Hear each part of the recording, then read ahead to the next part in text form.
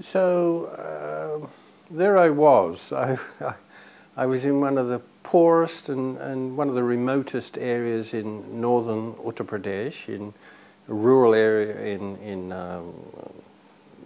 northern India. A small half-built temple with a Sri Lankan monk, Venerable Sangharatana, and I liked him. In the morning he took me across the road into the ancient ruins and told me that this is where the Buddha did this, this is where the Buddha did that. It was just enchanting because there was, early in the morning there were peacocks, a peacock and his mate sort of walking through the mist and the trees, and there were langur monkeys, and it was really lovely. And knowing that it was actually a place where the Buddha had spent some 20 years of his life really inspired me. So I ended up staying there for about 2 weeks. But still I hadn't decided whether I should be ordained there. But certainly that thought occurred to me. So after about 2 weeks I left, and then I returned to where I had been staying in Sarnath. And then I visited some other places, and so I got to know quite a few interesting people and visited quite a lot of places. But eventually I decided I'm going to go back to Shravasti and become a monk. So I went back, and then I spent several months there, during which time Venerable Sangharatana taught me the preliminaries of Pali, what ordination involved, etc., etc., etc.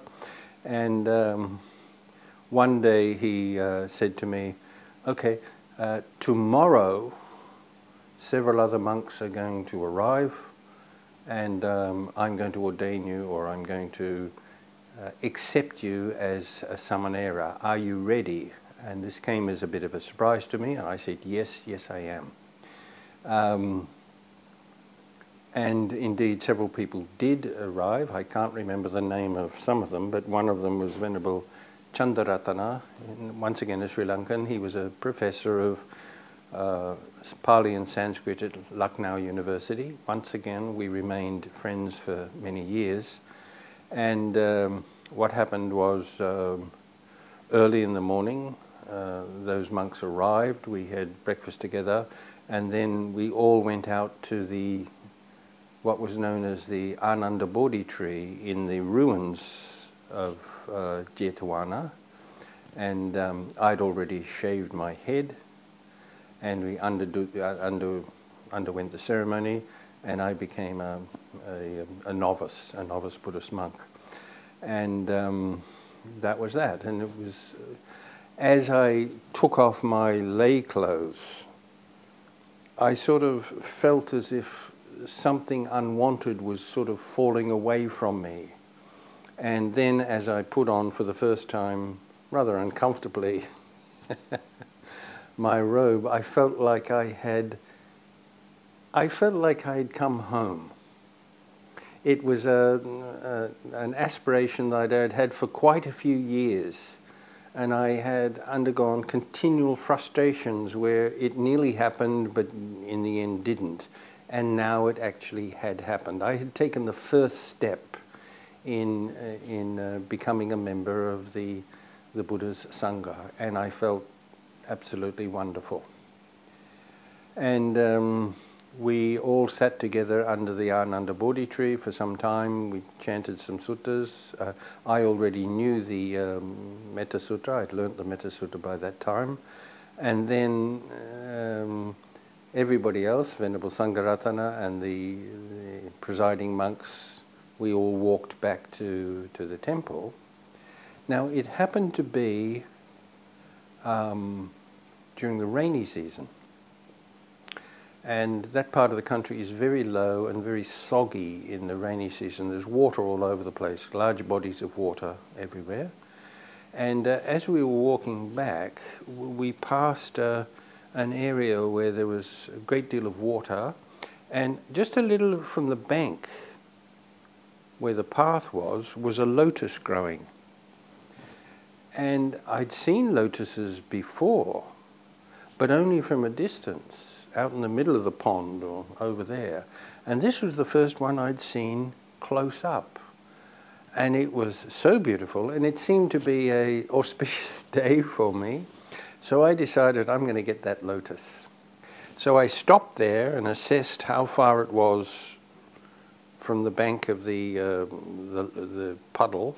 That's what it was. It was a large puddle, that I could get that lotus. And Venerable Sangharatana looked back and said to me, "What are you doing?"